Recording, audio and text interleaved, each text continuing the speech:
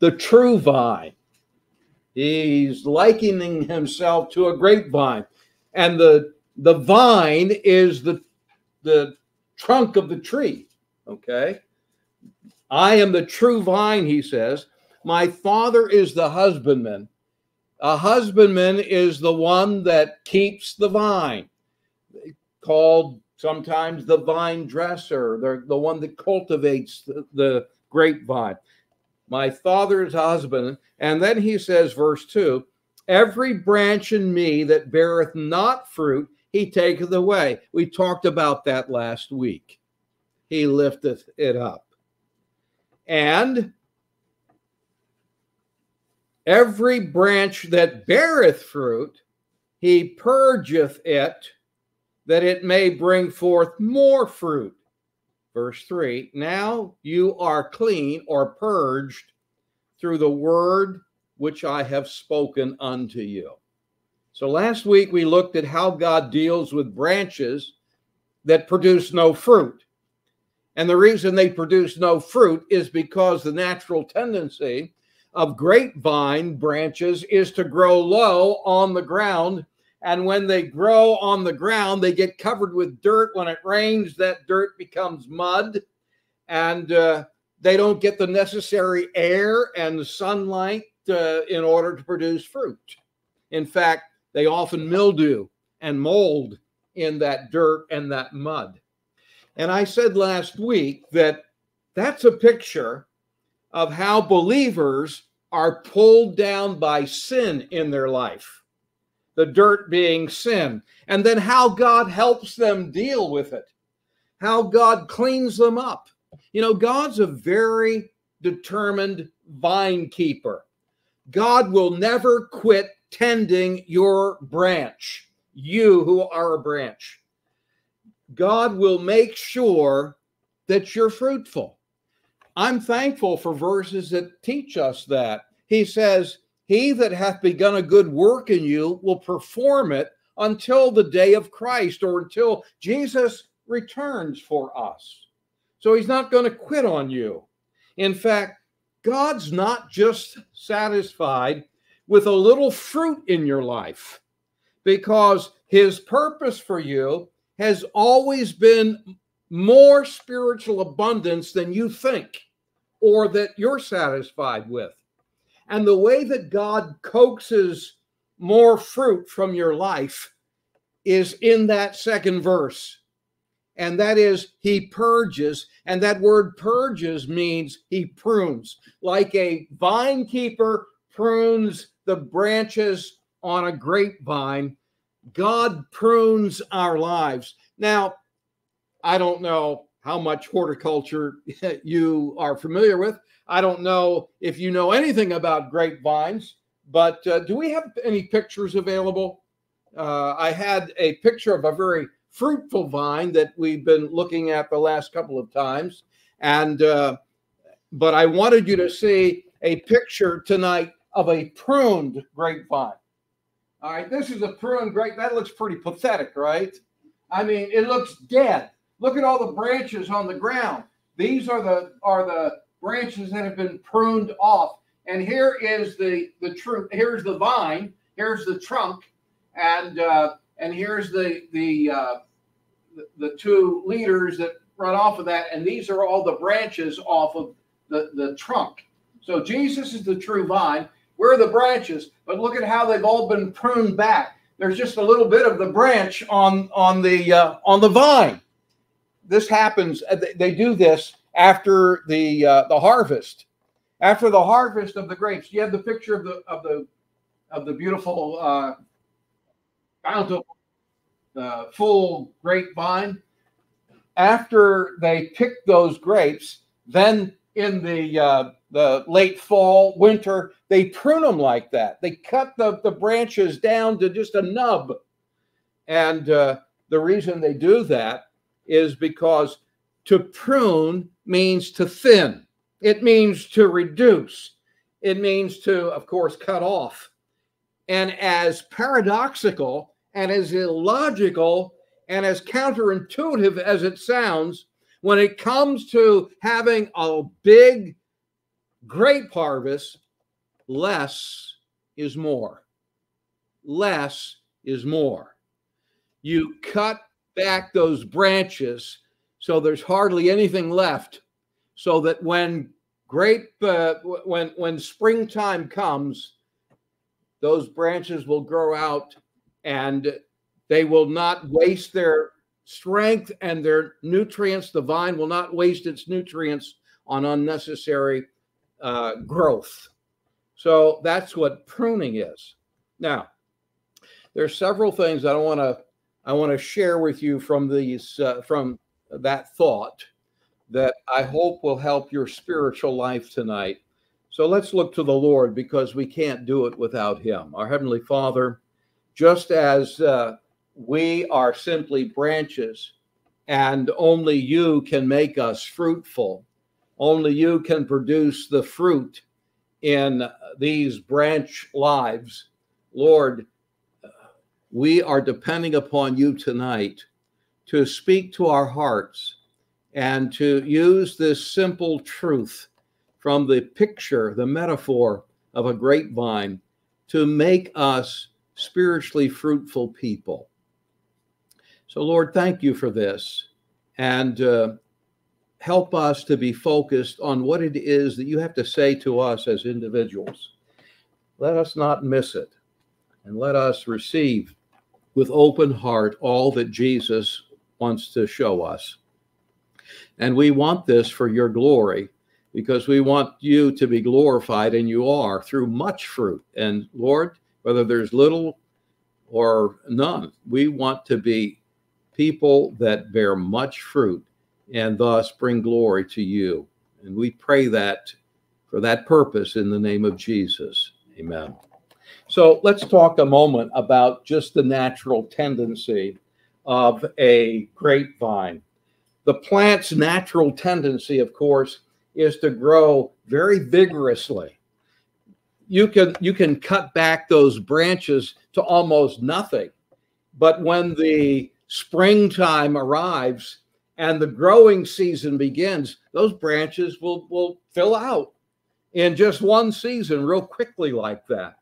And so it's the tendency of a grapevine to grow very vigorously, to become dense, and as a result, to have areas that are hidden from the sun and the air, so that it doesn't form and develop right.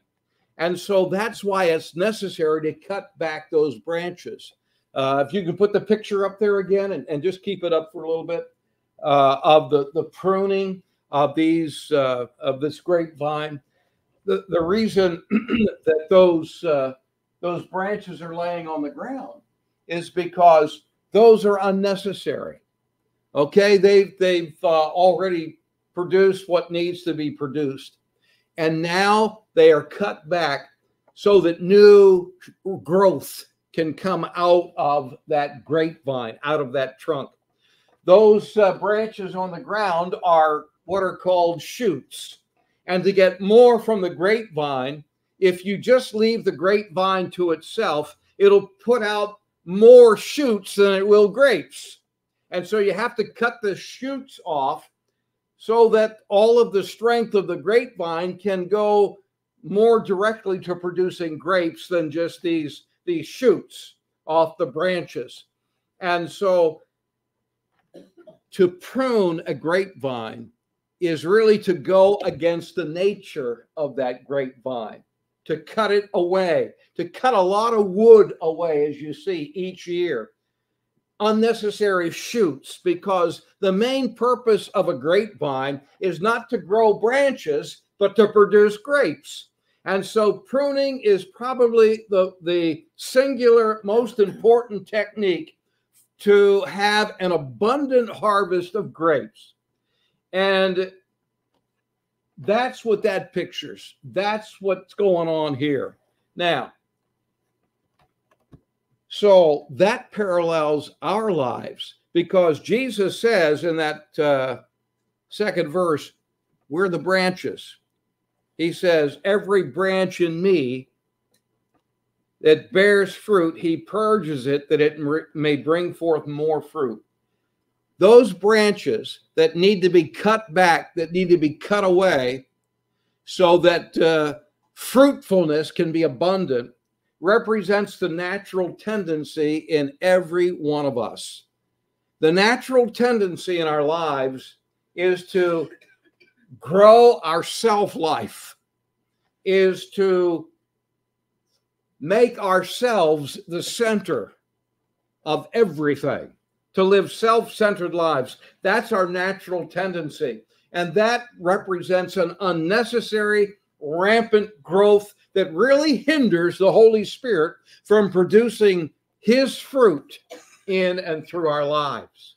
And so he has to cut back the natural tendency of growth in our life. That is the self-life. He deals with it. And how is the self-life represented? Well, in unimportant preoccupation. We are often, the self-life will have us occupy ourselves with unimportant stuff as far as eternal value is concerned. And also wrong priorities in our life that really keep us back and hinder us from significant fruitfulness in our lives. Sometimes that self-life is seen in just immature commitment that we make, and lesser priorities that may appeal to us and even sometimes make us look spiritual, I think. It is the self-life, that natural tendency that is equivalent to the natural tendency of the growth of these shoots, that the Holy Spirit of God, that Jesus, through the husbandman, is pruning. He's cutting away. And it's interesting to me, and I think I said this last week, that the word purgeth in verse 2 and the word clean in verse 3 are from the same root word. So you could read verse 3, now are you purged through the word which I have spoken unto you. Do you get the picture? What he's saying is, when they prune a grapevine like this, they have a special pruning instrument. It might be a knife. Let's call it a pruning knife. Well, the pruning knife that God uses to prune our self-life, that is the natural tendency, is, of course, in verse 3, the word of God. He says, the word that I have, now are you clean through the word, or purged through the word I have spoken unto you. He uses the word of God to cut away the self-life, spiritual surgery, cutting away the self-life.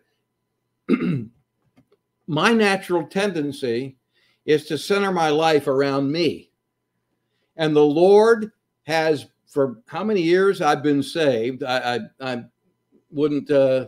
can't give you the exact number tonight, but I've been saved a lot longer than I've been responding to the pruning knife of the Holy Spirit. I would say that. But since I've been paying attention to the Lord at work in my life, he's done a lot of cutting away, and he's still working. There's still a plentiful amount of the self-life that it always springs up. It's he cuts it back and another branch shoots out of the self-life, and the Holy Spirit uses the Word of God. You know why it's so important for you every day to be in the Word of God? That's the Holy Spirit's pruning knife. That's how he deals with our self-life. If we don't expose ourselves to the Word of God on a regular basis, the self-life is going to be predominant in your life. You're not going to live a spirit-filled life. You're not going to live a spiritual life. You're going to look like unsaved people around you in some ways. You're going to be carnal. You're going to be living for yourself, even though you're saved and on your way to heaven. And that's not how Christians should be living. That's not what Jesus wants. He wants fruitfulness in our lives. And fruitfulness only happens when we allow him to take the pruning knife of God's word and cut away more and more of the self-life. So that's the natural tendency that is pictured here. But I should say this, that while this is a physical thing, with a pruning knife, cutting away the branch, the unnecessary shoots on a grapevine, the husband, the vine keeper, the father, his pruning our lives is spiritual activity. It is God that gets involved in our lives. That's how much he cares about us. The father is the husbandman. He's the vine keeper, and he cares about us so much that he intervenes in our lives by pruning our lives, by pruning back, by cutting away the self-life of our immature commitments and lesser priorities that take up our time that shouldn't. And he prunes those away to make room for a great abundance of spiritual fruit that God's looking for and that glorifies him. Without the Lord intervening, with the pruning knife of the Word of God in our lives, you'll never live up to the purpose for which God made you. You'll never reach the full spiritual, fruitful potential that he has in mind for your life. And God is always at work to remove those areas of the self-life. Can I give you just quickly 4 specific areas that he deals with the self-life in us? I thought about this, and these are some things. I call the first one, he deals with us and cuts away in the self-life area of what I call camaraderies. I mean, relationships, the people that we hang out with, you might say. You know, don't misunderstand what I'm saying. I know the Bible says that Jesus, he sat and ate with sinners. That's very clear. But they weren't his close friends. He sat with them so that he could win them to himself. But his closest friends were the 12 disciples. Those were the ones that he hung out with. If you hang out with the lost, you will be connected with the old activities that they're interested in and that they participate in. And if you get involved deeply with that, it will leave you feeling empty.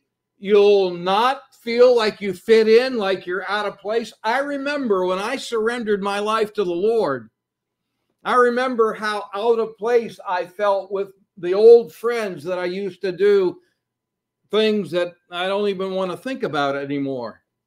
I didn't fit in anymore.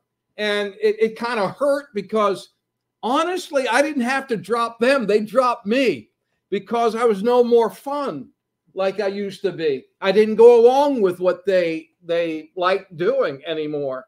And so I felt out of place. But God replaced that camaraderie with real spiritual friendship that's blessed my life through many years. I think of what the psalmist says.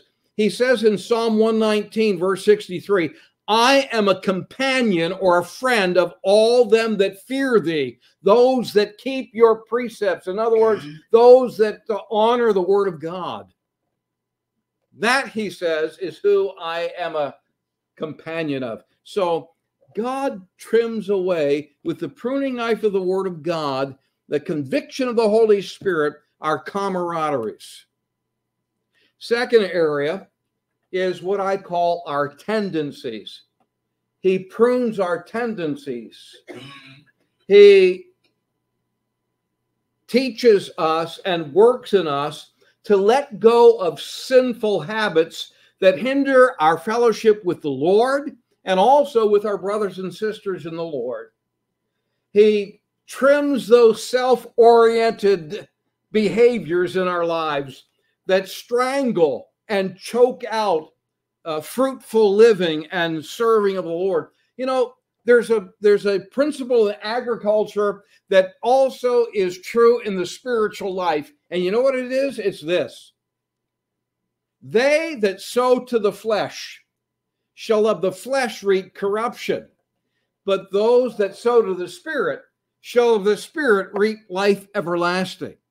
And so God will prune those tendencies, those selfish habits that hinder your fellowship with Him and with your brothers and sisters. He wants you to be others-oriented and not self-oriented. There's a third area that I believe the Lord prunes us in our lives, and that is an area that I call our priorities.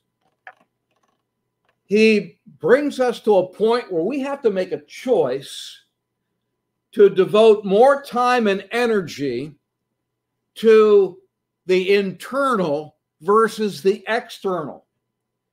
Am I going to spend more time at the gym, or am I going to spend more time with the Lord? You know, the scripture says that bodily exercise profiteth little, but godliness is profitable both now and unto eternal life. And so we have to let the pruning knife of God's word prune our priorities. Am I going to spend more time on my job or with assembling with my brothers and sisters and serving the Lord? He's pruning our priorities. And not because I want to give a personal example, but I remember when I had to make a choice as a young man, whether I would take a job that would keep me out of the assembly on a Sunday or not. And I remember I was offered a good paying job that I needed. I was a newly married man, and soon we were going to have our first child. And I'm thinking, boy, I need to make, and my wife was going full time to college, and I was part-time in grad school. Oh, I needed to make some money, and I got offered this job. And then when I took it, I realized, wait a minute, it's working on Sundays. And I think it was like a Friday when I had talked with HR and took the job. I went home and I had a miserable weekend. And I determined by the time Monday rolled around, I went back to the guy and I said, you know what, I really appreciate that job offer, but I just cannot conscientiously take it because I can't work on Sunday. I'm not to forsake the assembling of myself together with God's people. And I want to be with my brothers and sisters in the Lord's together in the assembly. You know what he said to me? He said, oh, I didn't know that. Okay, well, I have another job offer, and it's a Monday through Friday, it's second shift. I was going to school in the mornings. It's second shift, and it paid more money when I took the job. Okay, just priorities, the pruning knife of the Word of God. And then there is a fourth area that I would mention, and I call that opportunities. God is pruning areas of opportunity. Whether we use opportunities for our self-interest, or whether we use our opportunities because we're open to following God's will outside of our own personal comfort zone. And then I'm thinking of that passage of Jesus in Matthew 16, where he says, if any man come after me, let him deny himself and take up his cross, which is an instrument of death. Take up his cross and follow me. For whosoever will save his life shall lose it. Whosoever will lose his life for my sake shall find it. For what is a man profited if he gain the whole world and lose his own soul? Or what shall a man give in exchange for his soul? Opportunities. Are we going to use these opportunities for ourselves, or are we open to following the will of God outside of our own comfort zones? And then there's a third thing that I wanted to bring out from this, not only the natural tendency, the spiritual activity of God pruning our lives in these areas, but the personal sensitivity. And by that I mean this. Pruning the work that God does in pruning our lives, purging our lives, it hurts. It brings ache to us. Pruning is painful, and human beings try to avoid pain at all costs. But you know what? God uses pain to get our attention. In fact, it was C.S. Lewis that says, God whispers through pleasure, but he shouts through pain. God reveals our weakness in our pain, right? We're going to see that on Sunday, by the way, when we look at 2 Corinthians chapter 12. God reveals our weakness through our pain and shows us that we need his strength. Don't misread God's motive in pruning your life just because it's painful. Don't fight him.